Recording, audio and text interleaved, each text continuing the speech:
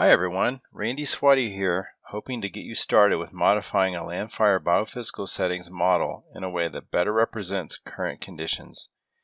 In this, the fourth of 5 videos in the Modify Your Model series, we will work through our trusty Sage Step model as an example, learning how to add a new state.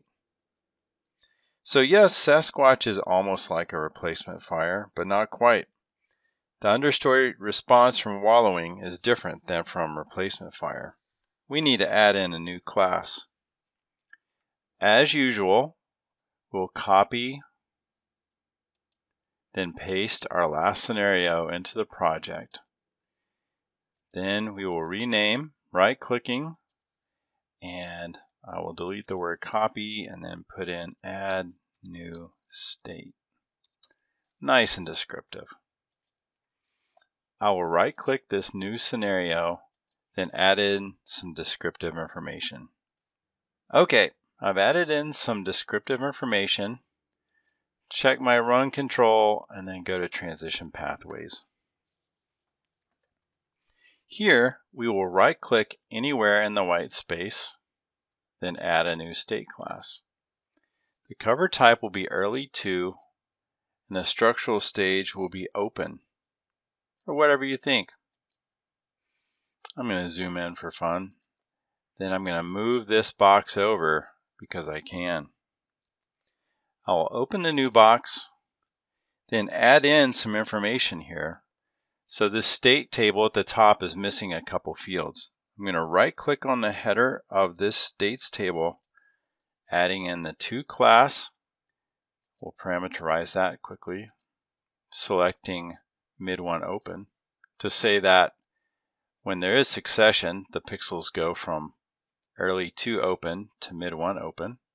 Then we need to throw in some age parameters. So I'll right click on the header, add in the age min, type in a 0, then I will add in the age max the same way, and I'll add in an 18. This is saying that, again, if a cell makes it to year 18 without some sort of disturbance, it will transition to the mid1 open class. For the purposes of our work today, I will not add any transitions to the bottom probabilistic transitions table. I'll close out of this because now we need to change the wind weather stress transition in this late 1 close to reflect this new class. This is the wind weather stress transition we need to change. Currently, it has a 2 class of early 1 all.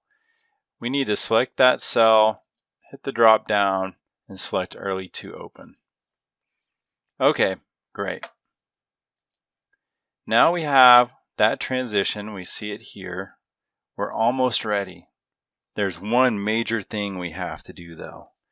We have to select initial conditions and add in that new state class, then change the relative amounts.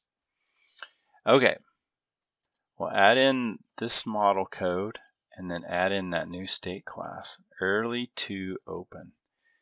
So I'll throw in the proper value of 0.2. I'm going to select the cell, then type in 0.2, enter, 0.2, enter, 0.2, enter, 0.2, enter. Okay, now we have our initial conditions set up properly. We have no replacement fire because we set that before, adding a multiplier of 0. We have everything set to now run and check what happens.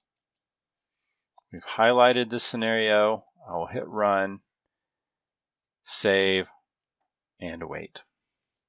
Okay, we have a successful run.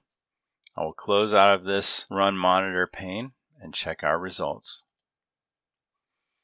Okay, we're almost set, though we need to add in that new early 2 open class, apply, so that we can see the results.